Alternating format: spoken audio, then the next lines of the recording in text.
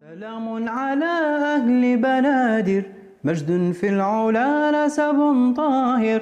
سلام على أهل بنادر، مجد في العلا نسب طاهر. Assalamu alaikum wa rahmatullahi wa barakatuh. Another episode of Banadir Factor. And alhamdulillah, today we managed to get our guest, very dear guest, Abdulwahab Al-Busaydi. He is the grandson of the last Omani Wali in Mogadishu during the time when Mogadishu, Maqabara was under the rule of the Oman, Sultan Barghash in Zanzibar. His grandfather was the Wali in the Sheikh. His grandfather, Wali Sulayman bin Ali Al-Busaydi. May Allah have mercy on him. Anyway, Abdulwahab, how are you doing? I'm fine, brother Abdurrahman. And again, thank you really for giving me this opportunity to talk to you and brothers and sisters who are watching. Welcome to Banadir Factor. Thank you. You are in Oman right now, isn't it? Yes, I'm in Muscat, Oman. That's correct. Okay, give my salam to Sultan Haytham bin Tariq. Inshallah. Inshallah, I will if I get the chance to see him. Yeah, inshallah ta'ala. Yeah, that's. I'll make sure I mention Banadir Oman. Yeah. Tell him he's welcome to Barawa. He has houses there that belongs to him, his family. Absolutely. It's inshallah. This is one of the channels of establishing our sort of roots and culture and traditions that have gone back hundreds and hundreds of years. So the continuation, and hopefully inshallah we will make sure that it comes back with the energy that it has. Inshallah, of course. Anyway, before we begin, let's tell us brief about you yourself. Okay, my name is Abdulwahab bin Sulaiman bin Muhammad bin Sulaiman bin Ali bin Qasim Al-Busaydi. And yeah, I've been here in Oman since mid-80s. And I've worked for the oil industry as a geologist in a shell/Oman company known as Petroleum Development Oman. I retired about 5 years ago. So, my sort of specialty is mainly in geology. And for the last 10, 15 years, I've developed a new sort of, you can call it a hobby, but it's also another science field, and it's astronomy. So I have a telescope and I give lectures. I was even in England in 2019, where I gave lectures about astronomy and the related fields. So when it comes to history, I'm not that much advanced, but I'll try to share with you the little that I know. And yeah, so I have lived, you mentioned earlier on Mombasa. I spent a few years in Mombasa from 76 to 1984. So I speak Swahili, I do, and Alhamdulillah, Arabic, and if I might learn some Barawa as we go on, inshallah. It's not hard because it has Swahili words in it, so it's not difficult. You mentioned astronomy. As I saw on your profile, you were doing something about stargazing. Tell me about stargazing. Yes. Well, stargazing is a phenomena that has been around for thousands of years. But after Islam and after the Quran, once our Prophet ﷺ was sent with this beautiful book, the Holy Quran, in it there were so many verses that talk in detail about the cosmos, the universe, the stars, the planets, the celestial bodies in general. And during the Abbasid period, in the early period of Islam in 7th and 8th century, the House of Wisdom was established in Basra, where telescopes were built, and people like Al-Khwarizmi, Ibn Sina, and so many others, they went very deep in astronomy. And to this day, we use a lot of their knowledge and terminologies, as well as even the basic knowledge about it. So astronomy or stargazing is literally going on at night and trying to understand the stars and how they move, and because we are part of the universe.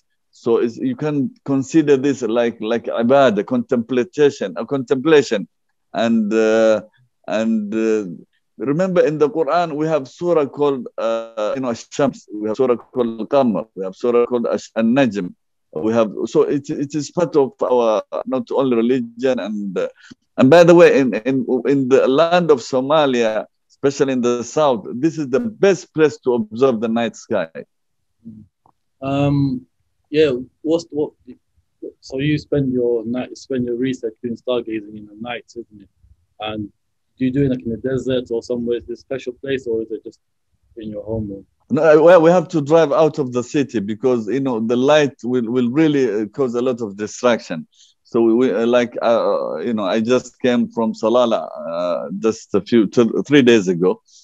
So we went to a place called Sha'at, close to the border of Yemen. It's totally dark and it's a beautiful place to do stargazing. So you have to stay away from big cities. So the darker the area is, the more stars you will be able to see. Yeah, and we have so much to study when it comes to the universe. So the impact it has on us is very direct, and it is So the more we understand it, the more we prepare ourselves, and in terms of not only in the past, if you ask me, what do we benefit from this? Allah Ta'ala says, وَبِالنَّجْمِ هُمْ يَهْتَدُونَ أو وَبِالنَّجْمِ يَهْتَدُونَ. And in another ayah, Allah Ta'ala says, about the stars, فَلَا أُقْسِمُ بِمَوَاقِعِ النُّجُومِ وَإِنَّهُ لَقَسَمٌ لَوْ تَعْلَمُونَ عَظِيمٌ. And swearing by a star is a mighty thing. A star explodes, and the temperature inside the star could reach up to 30-40 million degrees Celsius. We ourselves are made from elements that resulted from an explosion of a star. Things like iron and potassium, magnesium. All this stuff came from the stars and not from Earth, because you will need very, very high temperature to create such elements. That's very good, yeah. And you also mentioned earlier about the history of Sinna. A lot of the Arab geographers and the Persians, they contributed so much in this knowledge, this field of knowledge and history. It's very interesting as well. And now that in this day and age, the technology is very evolving, it makes it easier for your work, isn't it? Yes. Every day you're learning. Yes. It's beautiful. Anyway, let's move on now about exactly giving us okay. Let's talk about your grandfather, Wali Sulayman. Yes. Because he used to be a commander in Zanzibar, isn't he? An army commander. Yeah. So basically, my great grandfather, Al-Wali Sulayman bin Ali bin Qasim Al-Busaydi, as you correctly mentioned, he was the commander of the army in Zanzibar. And then what happened is that Sayyid Barghash, seeing his leadership qualities and seeing his strength in managing, and and also he also played a role as a judge, because he was highly educated. He read so many books, and my father told me that even in Banadir, at his place, he had up to 10,000 books. So he was very knowledgeable person. He will get books from Egypt, from Baghdad, and so on, delivered to his house. So he was appointed as a wali, was a governor in Banadir or Maqdish or Somalia, and the southern part of Somalia as we know it now. And he stayed in that position for a number of years. And during his time, a lot of prosperity, a lot of that was literally an extension of the Sultanate of Oman, starting from Zanzibar to Mombasa, Malindi, Lamu, Pate, all the way going up north to Kismayo, Marka, and ending up in Mogadishu or Hamar or Banadir, as you might call it. It was an extension. And this area was quite rich. It was a stopover from any ship that was coming from Asia, especially the Arabian Peninsula. It will stop in Somalia, because if you look on the map, that's almost halfway before you go down south to East Africa. So they will stop to get, logistics, things like, either fuel or even food, whatever. So it was an important port. So the Sultan of Oman thought this will be a great opportunity to establish, a government there. So my great grandfather ruled, and it was a period known of peace and harmony and prosperity.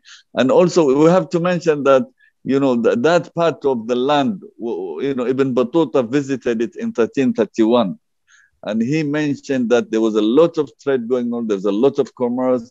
People traded in textiles, in leather, in you name it. So it was a wonderful place, and inshallah, we hope to see it coming back in the future as it was. Of course. And even today, your great grandfather, his building is still in Shingani. It was a Gerisa. He made it into a museum now. And anyway, this of Barao, is there any Omani people living in Banadir, or vice versa in Oman? Is there a lot of communities there in the Banadir region? Of course, definitely. There are people living in Banadir, in Barawa, in Marka, in Kismayu, and in Mogadishu, and they come from different tribes. Like there are people related directly to me and my cousins. They still live in Mogadishu, and when you go down south to Marka or Kismayu or other Bara areas, there are people from the Ruqayqi tribes, Al-Bakri tribes, Al-Alawi tribes, and the list goes on and on. So here in Oman, of course, the Omanis who were born and raised and studied even in Somalia moved here to Oman in 60s and 70s, and today some of them became, walillah alhamdu wa shukr, they reached the cabinet level, being appointed as ministers. One of them was a non-minister here in Oman. May Allah Ta'ala grant him health. He's still alive. He retired a few years ago, so he was born, raised in Somalia. And there are very prominent families here, the Al-Kiyumi family, who have become prominent business people in the electronic business. And there are so many. So in both sides, as you said, vice versa, whether in Oman, of people who came from Banadir or Barawa or Kismayu of Omani origin, who are here established. And that trade mentality that they have been blessed with, this acumen of having the courage to take risk and do business, it runs in the blood of that area. So they are known to be tradespeople who are very courageous. And so they are in Oman as well as in the southern or part of Somalia to this day. That's true, yeah. Oman and Banadir, we were very connected and united one day. Yes. All the organization happened, and this relation slowly drifted away, even though the cultural influence there. Do you see a revive or a return of this connection or our unity bonding again or strengthening? By all means, absolutely. As far as I know, there are also, you can say, strategies being put in place here in Oman to re-establish that route that existed in such, because it will benefit all. It's not only for the benefit of Oman and Banadir area, but it is a common sort of interest. So it will definitely come back, because remember that part of the world at one time was literally, you can say, even feeding at some stage, to be honest with you. Let's face it, Arabia is a desert. It is mainly, and we rely mainly on dates and mainly on little of farms, and you have to remember that there's very little water here. So at one point, those areas were the superpowers, the rich, because Allah Ta'ala had blessed them with a lot of natural resources like farming. You have a famous river not far from where Mogadishu is. Is it Wadi Shabella? Can you remind me the river's name? Yes, yeah. So the agriculture, the livestock, and everything from Somalia that was delivered directly to this area was beneficial to us 200 years ago, 300 years ago, and to this day, that business still exists. But we would like it to flourish even more, and we would like it to for the tradesmen and the commerce people and even politicians, why not? They can come and revive it and bring it to its peak. So there's no reason to stop it. Bi-idhnillah. Yeah, that's right. Inshallah, we will return to those days as well. In Zanzibar, earlier this year, I think it was late last year, when Beit al-Ajaib, the house, when it collapsed. I was very delighted to hear the news that Oman government, they offered to to repair it, and they were even to fund it and to control and to build it up. This was very good news because it shows that Oman, Alhamdulillah, they're still interested and Alhamdulillah, want to help as well the history that they left behind. This is yes. And you know, you have till today we have a lot of like some of the culture that are from Oman, like you know some of the food, like you know halwa. Yeah, of course. Yeah, halwa, very famous. Yeah. In Oman, or do you guys still eat it? Yes, I mean halwa is. I don't know who introduced it to. I'm not really sure. It could have come from that part to Oman or the other way around. I'm not in a position to specifically mention where halwa originated, but halwa is a major thing here in Oman. It's part of our culture, and I'm sure it's part of the culture too there. So not only halwa, but look at the other food that I have watched, you know, during the last few months on Twitter. Brother Azhar, whoever is posting, you know, stories from that area in Banadir, and so we share a lot with this. It's cultural, musical, food, dress, as you put it, your own this, that. And if you look at your ulamas like Sheikh Abu Bakr ibn Umar and so on, in those old days, the Salatin, they were wearing the Omani dress. They had imama, they had bish, they put on khanjar. I've seen the old photos. So our sort of what makes us common is not limited to food, to dress, to culture, and you know, even to arts and music and crafts. So, and we are so happy that we associate ourselves, you know, from that angle. It's amazing, yeah, very true. And even the Swahili language, is it still spoken in Oman, or is this Absolutely. I mean, Swahili is widely spoken, and inshallah, I personally extend invitation to you.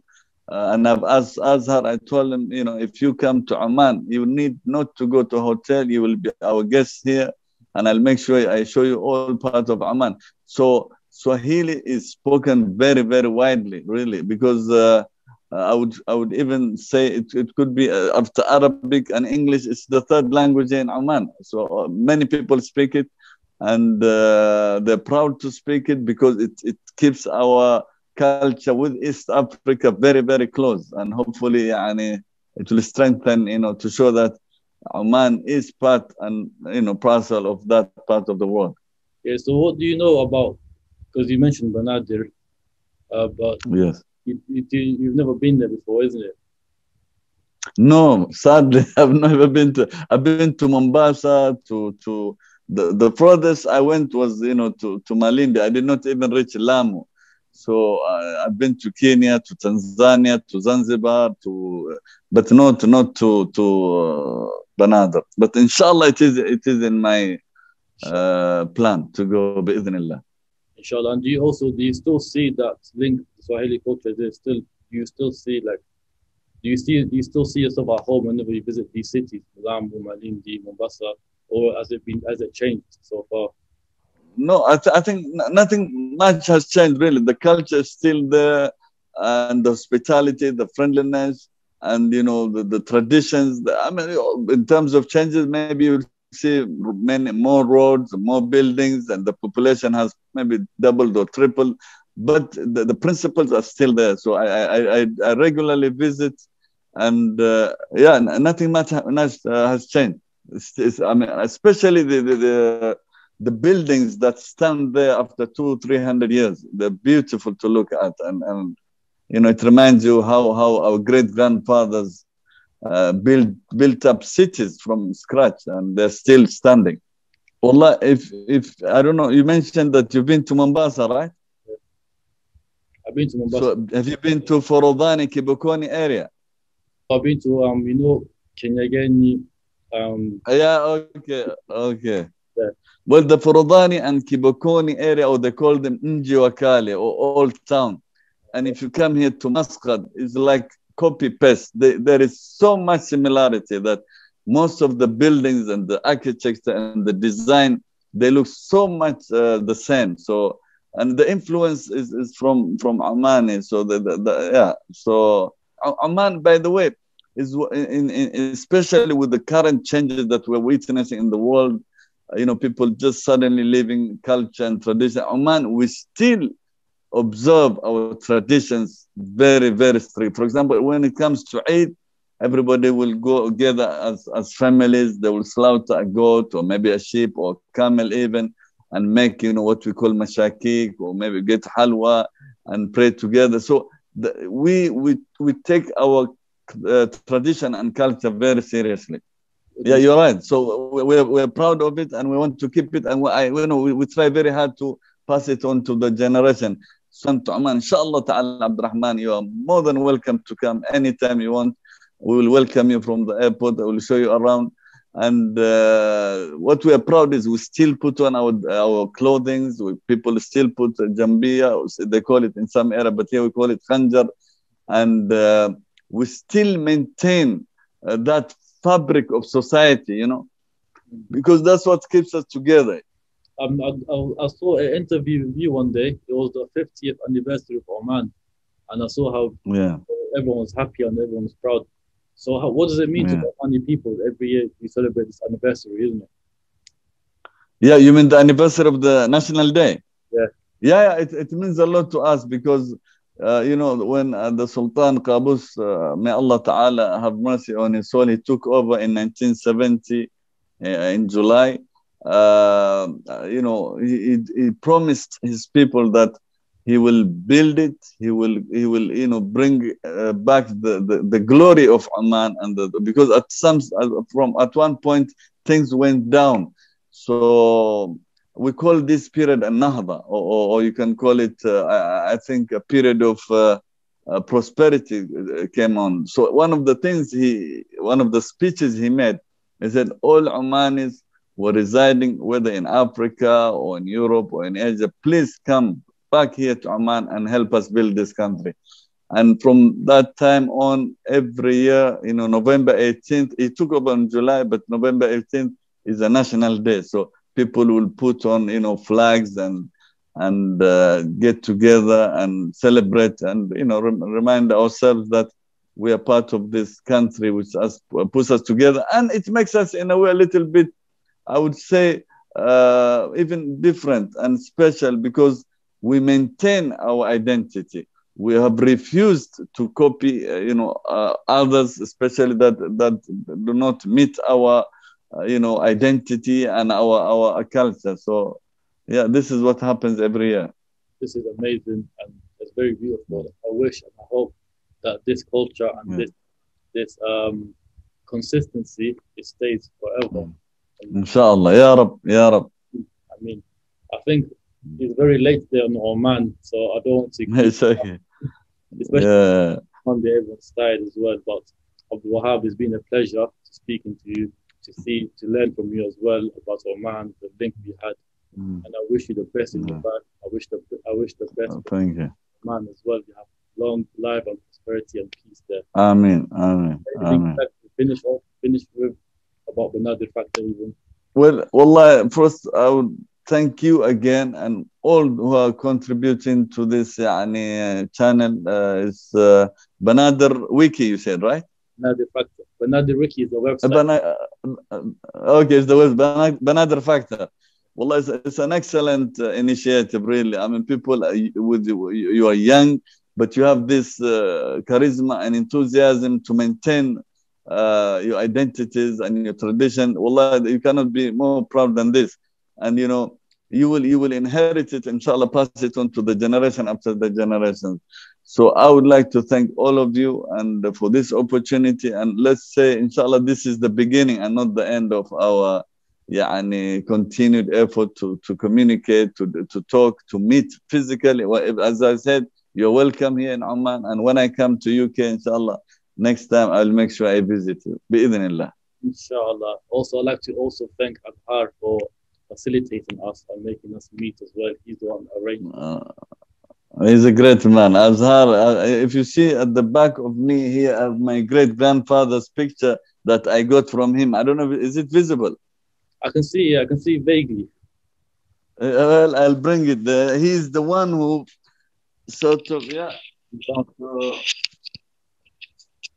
So I got this from Azhar, So he's the man who got me this picture. So Azhar, Jazahullah khair. Please my regards to him, and inshallah we'll meet one day. Inshallah we all meet one day. And wassalamu alaikum. Ameen. عليكم السلام ورحمة الله. جزاك الله خير. أحسن. السلام عليكم. رجالتنا جند ساهر، سواحلنا كنز ظاهر. سلام الله سلام الله، سلام على أهل بنادر.